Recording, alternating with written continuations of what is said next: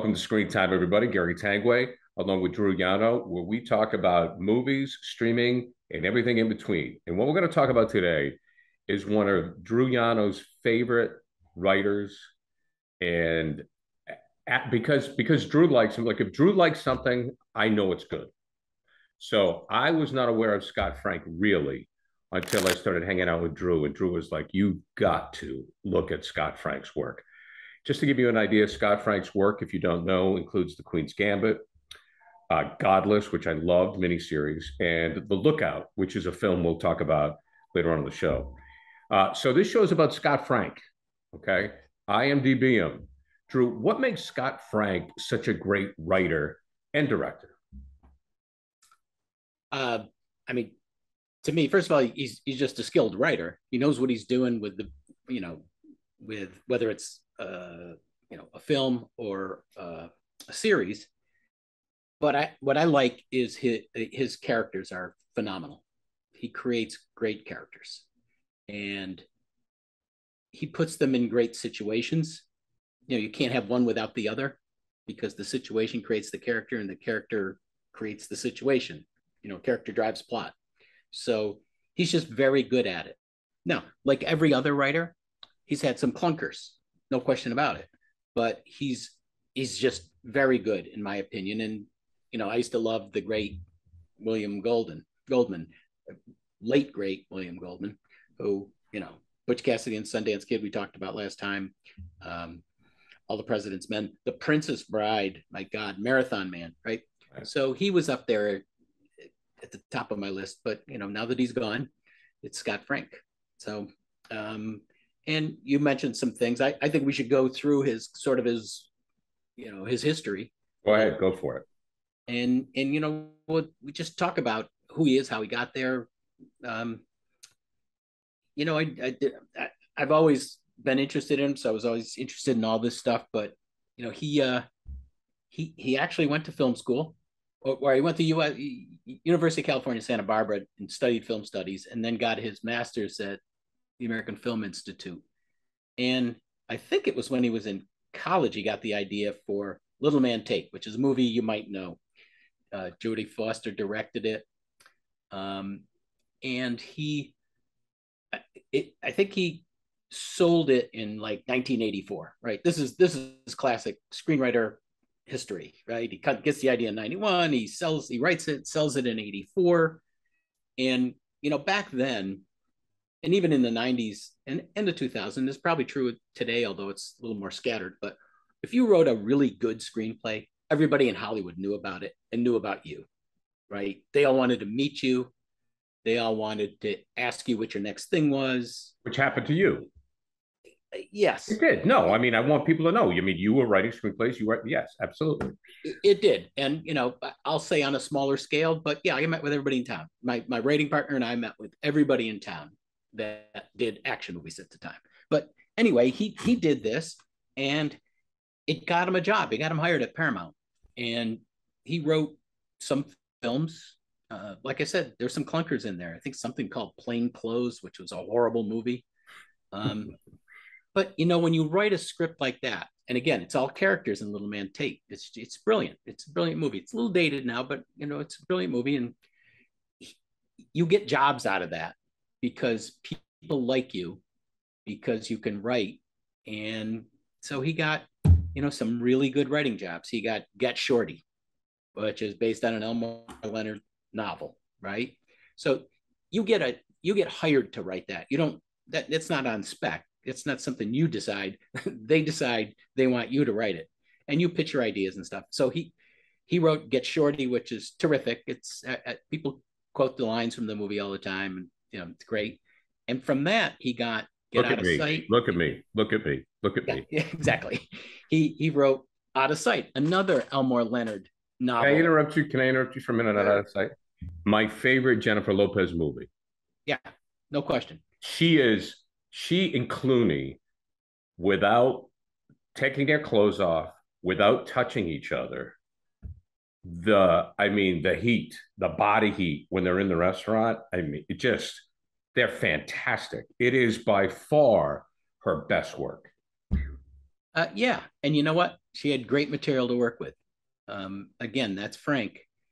I think after that, he went on and he did. Do you remember Minority Report? I He do. Yeah. Yeah. he Cruz. wrote that with somebody else. And usually when you see the two names, it doesn't mean they work together. It means one did one Right. draft, one did another draft. Well, They went to arbitration. he They got polishes writers up a lot of. credits. I mean, he polishes up a lot of stuff. Yeah, and he got writing credit along with the other guy, and I liked it. I liked Minority Report. I thought it had a bad ending, and me, I wrote a book about endings, so I wasn't thrilled with the ending, but it was a good movie. It satisfied a lot of people. Cruise was good, based on a Philip Dick, you know, book, which is always been popular in Hollywood. He even, I believe, there were stories about this that he did an uncredited writing for Saving Private Ryan, which is one of my favorites. Right. And I almost can see that. I never knew it at the time because But he was also part of, like, as I look at his IMDb and I go, oh wow, he did that, like, Logan, the Wolverine series. I mean, this is yeah, a guy. This is, I mean, arguably he is. I mean, you mentioned Goldman, but he is probably one of the top 5 screenwriters in Hollywood. I mean, this guy commands big money. Oh, there's no question. There's no question. And you mentioned Logan. He did 2 superhero movies, The Wolverine and Logan. Right. Logan, he got nominated for an Academy Award for Best Screenplay, Best Adapted Screenplay. First time that's ever happened for a superhero movie, right? And people love that movie. And I have to say, sadly, I've never seen it. I've got to watch it because it's Scott Frank. But I'm not a big fan of superhero movies, so I tend not to look for them. But he did that. He did the Wolverine, and again, those are writing assignments. Or in his case, if you're that big, they come after you. They want you. How about Marley and Me? We talk about actors and range. How about, okay, he goes from running Logan that you mentioned. Yeah. The Lookout, which we're going to talk about with Joseph Gordon-Levitt, Out of Sight, Get Shorty, Marley and Me, about a dog and a couple. I mean, it's an Owen Wilson movie. You're crying at the end. I mean, when I look at Scott Frank, I'm like, this SOB can write anything. Well, look, he's written science fiction, kind of, in Minority Report, superhero, pure character film in Little Man Tate, crime in The Lookout, Walk Among the Tombstones, which is a Liam Neeson film that I didn't love, but I watched it and it was, it was satisfying enough. I mean, you're right. He can do that. And that's not necessarily true in Hollywood. Not a lot of writers can do genre and skip to a different genre. And Hollywood tends to put him in a box anyway. So, I just think he's terrific. Again, I don't love everything. I didn't love all the choices in Minority Report, but he wrote it. He didn't direct it, so he didn't make all the choices. I have a question about, let's talk about structure with him for a minute. And this is where Drew and I geek out with screenwriting. So please humor us for a moment. I'm gonna cut in later with that, but keep going. Yes. Okay. From my observation with the Scott Frank pieces of work that I've watched, and I really started watching and paying attention to his name after you brought him up. With everything I've seen, from Queen's Gambit to Godless to The Lookout to Out of Sight, to all the ones that you just mentioned, I've never seen a loose end. No, he doesn't do loose There are no loose ends. There are no gimmies. He ties everything up screenwriting wise. Technically, he's pretty damn close to perfect without losing the emotional flow. Yeah, I was a little worried when you said structure because, screenwriting forever has been about 3 acts, right? Right. Story told in 3 acts. And it's not formulaic, but, you can break down most films, conventional films, into 3 acts. And it's interesting because of what we're doing here. We're talking about movies and everything in between, right? Streaming and everything in between. Streaming's changed all that. You don't need structure anymore because you could do long form, and it can be as long as 7 episodes. Like, right, I think it was Godless 7 episodes. I think I have to check it, or something like that, 7 or 8. And same thing with Queen's Gambit. So you don't have to go through the old screenwriting torturous way. Boy, I got to fit this story into 2 hours, which is 120 pages roughly. You don't have to do that anymore. And I think it gives guys like Scott Frank room to Oh say yeah. good stuff. Well, he Because never leaves it. When I say structure, to me, it's, generally at the beginning of a story, there's a question, right? yeah, Then in a series, and to me, and you and I have discussed this, the perfect series is 1 season, 8 episodes, which is what he does. That's what he does. He does Godless. He does Queen's Gambit. He doesn't do a second season. He doesn't, he keeps the quality high. But to me, it's like there's a question answered, there's a question asked, there's a question answered, and there's also a lot of sub questions and sub answers. But everything is answered in the end to our satisfaction, yeah. which, as you know, in screenwriting, it's really hard to do. It's a bitch, man. I mean, it's hard, and I think people think that it's easy and you just write down and say, no, it's really hard to answer every question and make it legitimate so it's believable. It takes immense talent and it takes many hours of work. And this guy does it and has it. It's even harder in a streaming series because Sure. there's There's so many more to more do. characters and so many more storylines. And like you mentioned, in Godless, he just every subplot, I'll call him, gets resolved. And that's a skill. And it what it does is it's seamless for the audience, right? Because you're just watching and you only know when there's what we call a loose end, right? You only know when there's because you think, wait, what happened to that? If you don't think that, they've done their job. Right. And he did it in Godless, I thought, which was a pretty hard thing to do. I wasn't sure at first when I started watching. But this is really interesting. I like the premise. It's a town run by women for the most part. There's some men there now, but all the men are dead. They died in a mining accident. That's a great premise, but that's not the whole thing. It all gets, you have your catalyst. The outlaw shows up wounded with a bag of cash, and suddenly shit starts to happen. And so from that, all these other things happen. And he created this. This wasn't a book. This is something he created. And I admire that. I think I wouldn't know the first thing about writing a series right now because I was in a very tight thing. I wrote 3 act screenplays for the most part. Maybe branched off a little, and did something a little out there once, but that's a hard thing to do. And I admire the people who can do it. Because how many shows have you watched? Whether Netflix, wherever it is. And at the end, you're like, nah, I didn't really like it. They didn't do this. I thought they were going to do that. I think what makes Godless and Queen's Gambit so appealing to people is that it wraps up really nicely. Well, You leave let's talk about Godless for a minute, and I think that it's one of his underrated series. I don't think it got the attention that Queen's Gambit did, but Godless is about Jack O'Connell plays Roy Good, yeah, who's an outlaw that wants to change his stripes, so he gives him the yes, name Good, right? yeah. And Michelle Dockery is in it, who I love. I mean, she was in She's Downton Abbey. She's the oldest daughter in Downton Abbey. I mean Downton Abbey, but also I loved Which her is in why she's so good in it because you believe her as a woman of the West. right, and Defending Jacob she was in on Apple TV, which I thought Yeah, she was fantastic in it's with Evan's wife in that. Chris, that cast. We got to talk about that series sometime because I thought Evans in that cast was nails. But also, Jeff Daniels plays Frank Griffith. He's the bad guy in the Yeah, movie, and Daniels is also in The Lookout.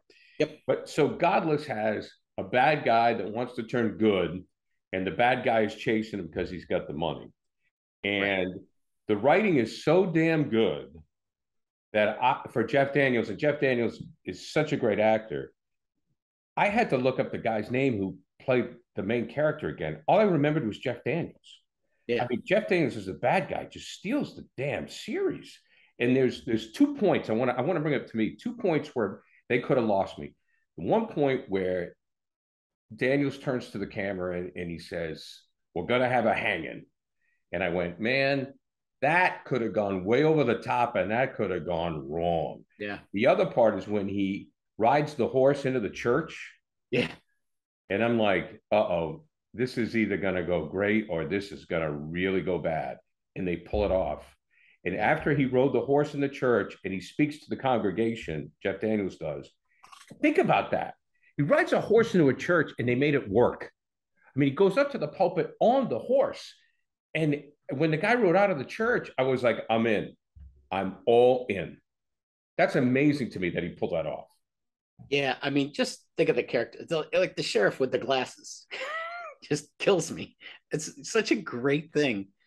It made me look up to see, could they possibly have worn glasses back then? And it's like, yeah, they did. Of course they did. And I love when he recreates the scene of when he shoots like multiple bad guys, including blowing the arm off of, Frank, which is the Jeff Daniels character. That's a great scene with the sheriff because it's a good way to give us the exposition and backstory that we need for this guy. And suddenly we realize, yeah, this guy with the gun, with the money, who's laid up at Alice's house, that's Michelle Dockery, he's pretty skilled. Oh, so yeah. We're thinking he can do stuff. And again, it's beautiful. Well done. Very well done. The other thing I also like about it, and this is to your point, where a 7 series, it's 7 episodes. And that seems to be the magic number, 7 or 8. Single season, that's it, get out, wrap it up with a bow, move on. He is able to give the background of the bad guy, again, Frank, played by Jeff Daniels, when you understand why he is the way he is. And why you never get exposition on the villain. Why is the villain the way he is? You never get that, and he gives it to you. Yeah, yeah, no, and he's the father figure to Roy. Yeah, and then we learn about Roy's actual father. That's the kind of stuff that Scott Frank does. That people eat up. They don't think about it, but they eat it up like candy. He never. Yeah, now okay. So Godless People, if you haven't seen it, and I think a lot of people haven't, it's a must watch. Queen's Gambit, everybody saw. Okay. Well, I was going to say, what I love about this show is, and it's different now than it used to be, because, you'd go out to dinner with friends, right? You, your wife, another couple, and you'd say, hey, have you seen this movie yet? Because there would always be, what's the box office and what's the movie? And you'd ask, oh, did you see Good Will Hunting or whatever the hell it was, right? Now, you go out, you say, somewhere, probably around the time the drinks arrive, you say, hey, what are you watching? Right? That's what everybody does. And it's mostly streaming. Oh, totally. Right? Totally, it's sure. Not movies anymore, which is why the show's, I kind of like the premises, why I wanted to do this. Because in another thing, Scott Frank is perfect for this because he wrote all those movies. Probably could write another one. I don't know if he will. But he just seamlessly transitioned to streaming, flexed his muscles, and came out with Godless, and then Queen's Gambit. And go ahead with Queen's Gambit. Well, I mean, Queen's Gambit, which it sets up there's a lot of themes here. United States versus Russia, female power. You have this female child prodigy who is growing up in an orphanage in a nunnery. Bill Camp, who is amazing. What a great actor. What a phenomenal actor. Bill Camp is great. And he plays the janitor that teaches her how to play chess. Yes. It's a prodigy. And she goes on to be the greatest chess player in the world. And she has to take on the Soviet Union, their greatest chess player. And what I loved about this is he didn't make the Soviet Union, the Soviet Union chess player, he didn't make him like a bad guy. He just made him a great chess player. And even the male chess players respect her. I didn't see, like, they respect her. I don't remember a whole lot of sexism there. I remember her own demons. In the beginning, there was. In the beginning with the high school. You're right, in the beginning. But when they got to the final battle between her and the great player from the Soviet Union, there was mutual respect. I thought, like, he respected what she did, which I thought was a good take, because it wasn't the simple old guy with the sickle and red flag, coming in as he respected her with what she did. She had to prove herself. I heard that he sat on this story for years. I mean, well, it's based on a novel by a guy named Walter Tevis, and he co-produced it with a guy named, I think it's Adam Scott, who owned the right to the novel. And Tevis had written a couple other novels, 2 or 3 that were made into movies. The Color of Money, Hustler. I mean, he wrote you know, novels that got made. So and then Queen's Gambit, they wanted to make it a movie at first, by the way. And I'm glad they didn't, because they would have had to squeeze it in to 2 hours. It wouldn't have been as satisfying. But I don't know that he sat on it as much as he wanted to make it into a movie, and suddenly streaming comes along, because the guy owned the rights. Scott owned the rights for a while. And suddenly streaming comes along and says, hey, wait a minute, we can do this. And thank God, because I think it satisfied everybody. It was during COVID too, by the way. Remember, it was during COVID, so we're all home anyway. Yeah, we're locked in our houses, and we're looking for, give me something to watch, and it was great. And he always circles back. He always brings something back. He did it in The Lookout, which I watched last night. He always circles back from something in the beginning. He plants a seed in the beginning or two that works at the end. It's not forced, and it flows seamlessly. And this is when her friend from the orphanage comes back to help her. It's like, oh my God. Brilliant. It was like when she came back, I was like, oh my God, this was the little girl. They were in the orphanage together, where she became, sorry for the drugs. The drugs. She became addicted to drugs because they get into the drugs in the orphanage, right? Because they wanted to medicate the kids. And she becomes addicted, and she becomes an alcoholic and a drug addict. And her friend from the orphanage, like 20 years later, whatever, comes back to rescue her. And I went, oh my God. Gives her the money. Gives her the money to go to Russia. Yeah. I mean, I totally forgot about her. This is an awesome job of writing. He did it in Minority Report too. Little stuff planted in the beginning. He's good. We should talk about, before we wrap up, the Lookout. Yeah, go ahead. I recommend this to people all the time, because it took me by surprise. And I watched it because it was him. And it was, I think, the first thing he directed. And it was so unexpected to me how good it was. Now, I know you don't feel the same way, you said. I think I know why, though. And I think I know why it didn't do as well as you think it should have. But go ahead. You know, he had this one floating around for a while. It didn't get made till 2007. Got some big names attached or almost attached to direct it. Sam Mendes, who did American Beauty and then did Road to Perdition instead of this. Who else did he have? I think he wanted he wanted somebody else, but he ended up doing it. And brief story, I used to be a panelist at the Austin Film Festival, which is a big screenwriting conference. And I was on a panel with John Lee Hancock, who's a really good director and writer. He did The Rookie. He did The Rookie. He did, what else did he do? He's done so many things. He did The Alamo. He did The Blind Side. He did the Walt Disney one. Anyway, we were talking, before the thing started, and he said, what are you saying? And I said, I love Scott Frank. I love The Lookout. He goes, Scott's one of my best friends. We have offices next to each other in whatever the studio was. And he said, he kept trying to get me to direct it. And I kept saying to him, no, you've got to direct this. You have to direct it. And of course he did. So it's, but he kept trying to pawn it off. It's like he didn't want to direct it, but I thought he did a great job. Now you tell me what you didn't like about it. The one thing is, and I wish I felt differently, it's just how I honestly feel. The main character, played by Joseph Gordon-Levitt, to give people a background, he comes from a very wealthy family. He's a star hockey player. And due to careless, reckless driving, he gets in a car accident, kills two of his friends, maims one of his girlfriend at the time, who loses a leg. And he loses his hockey career and his ability. It's amazing he's alive. He's lost a lot of his... he had a head injury, and he loses a lot of cognitive functions, right? And he keep a notebook, right? And he has a notebook, kind of like Memento, to kind of remember things. And he's living with Jeff Daniels. So there's a couple of things. So he's away from the family. He feels a lot of guilt because of what he's done.